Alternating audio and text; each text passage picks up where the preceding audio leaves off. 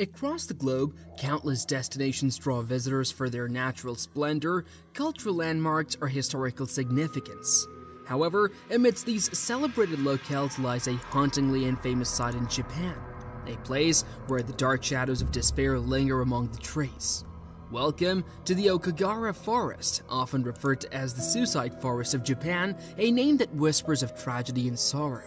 Situated at the base of the majestic Mount Fuji, this woodland realm stands as a chilling testament to the human psyche's darkest depths. Unlike conventional tourist spots, the Aokigahara Forest is not celebrated for its scenic vistas or recreational activities. Instead, it holds a somber distinction as one of the world's foremost sites for suicide. In a heartbreaking reality, it ranks second only to the iconic Golden Gate Bridge of San Francisco, California, as a site where individuals choose to end their lives. Unfortunately, this is not a joke but a stark reality concealed within the enchanting yet foreboding confines of Japan's Aokigahara Forest, located less than 2 hours away from Tokyo, the bustling capital city of Japan. The forest, nestled northwest of the majestic Mount Fuji, Aokigahara Forest spans an extensive area of approximately 35 square kilometers. Its dense foliage earns it the nickname Sea of Trees, where navigating its labyrinthine paths is perilous as the thick vegetation renders escape nearly insurmountable. Situated on the northwestern slopes of Mount Fuji, the Aokigahara Forest encompasses approximately 30 square kilometers of dense woodland, forming an integral part of the iconic Mount Fuji and the surrounding Fuji Five Lakes region.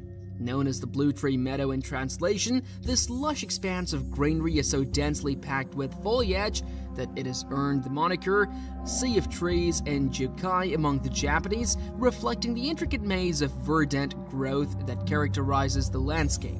Navigating through its labyrinthine trails can easily lead one astray, swallowed by the enveloping greenery. Conveniently located just a 2-hour drive west from the bustling metropolis of Tokyo, the Aokigahara Forest lies upon a foundation of volcanic rock. Its origins trace back to a cataclysmic eruption of Mount Fuji in the year 864, and throughout a millennium, the once barren expanse of hardened lava transformed into a dense forest shrouded beneath the shadow of the snow-capped volcano. Within the heart of this suicide forest, the tree takes on a life of their own, their gnarled roots twisting and turning in organic patterns that weave a tangled web across the forest floor. So densely packed are these arboreal sentinels that sunlight and wind struggle to penetrate the thick canopy above, casting the forest floor into perpetual shadow. Eerily reminiscent of scenes from a horror film, the Aokigahara Forest exudes an aura of unsettling silence. Its rocky terrain and porous surfaces absorbing sound waves and rendering their air hushed and still.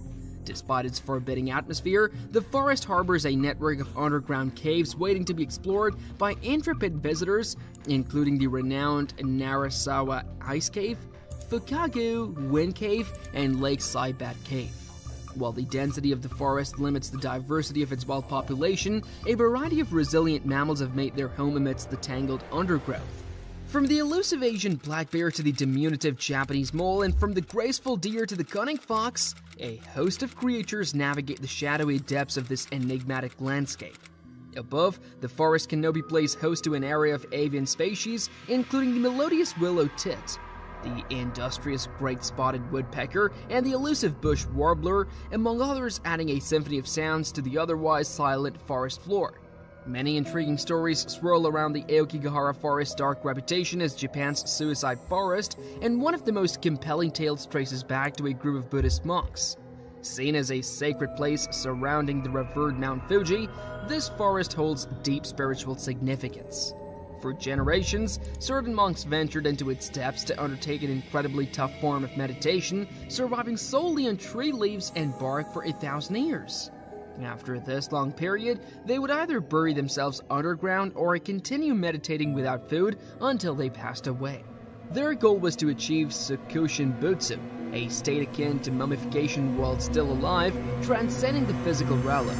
Surprisingly, archaeologists have discovered the preserved remains of 18 such monks hidden within Aokigahara, now displayed as revered artifacts across Japan. Another local legend adds to the forest's mysterious allure, focusing on Eerie, the vengeful ghost of Japanese folklore. Many spiritualists believe Aokigahara is haunted by these spirits, whose dark influence traps visitors in despair, sometimes driving them to end their own lives.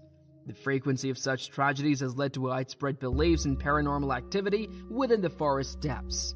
Another story speaks to the forest's eerie ability to confound those who enter, with rumors of modern technology filling within its bounds. Compasses spin widely, influenced by the magnetic forces of the volcanic rock beneath the forest floor. This phenomenon, attributed to varying iron content and magnetic strength across the landscape, makes navigation perilous for the unprepared. Similarly, mobile devices falter under the dense canopy, leaving the most and lost wanderers unable to call for help. Many who venture into Aokigahara find themselves disoriented, their fates sealed by the unforgiving wilderness or the hungry jaws of its inhabitants.